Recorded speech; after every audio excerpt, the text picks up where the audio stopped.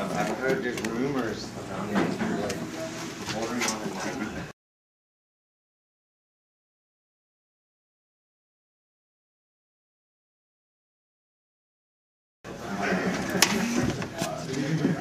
My wife and I, a year ago, tried to get our names off the voter rolls.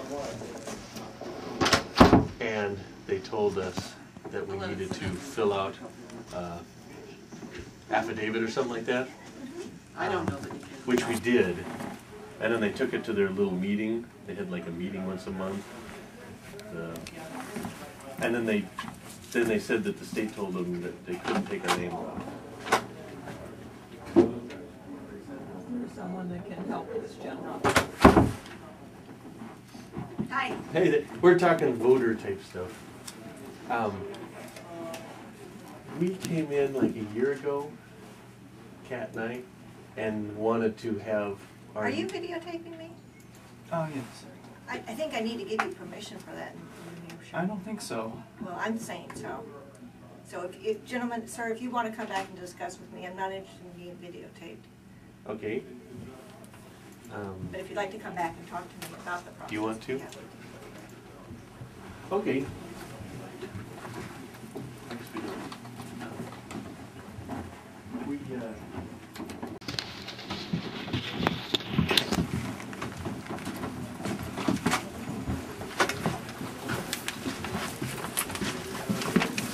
All right, Rachel, who's good? We'd like to know that I have a registry for non-payment of child support. So we'll be taking you into custody and taking you over to Superior Court. Well, life was good on the outside for a while, huh? Okay, if I could have you face me. I love you, cutie.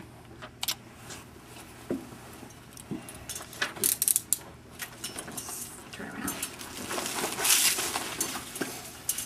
People think we don't live in a police state. Yeah. Okay, we're gonna head back upstairs. You wanna head this way, call this deputy, please? It's not a crime to be a political dissident, but really, if they decide to charge you with something. Yeah.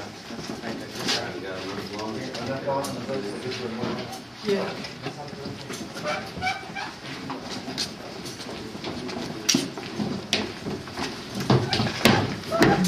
What? His wife threw him out, and then got his restraining order, and we wanted to see his kids, so he did the child support. Oh, they're going out there. Oh.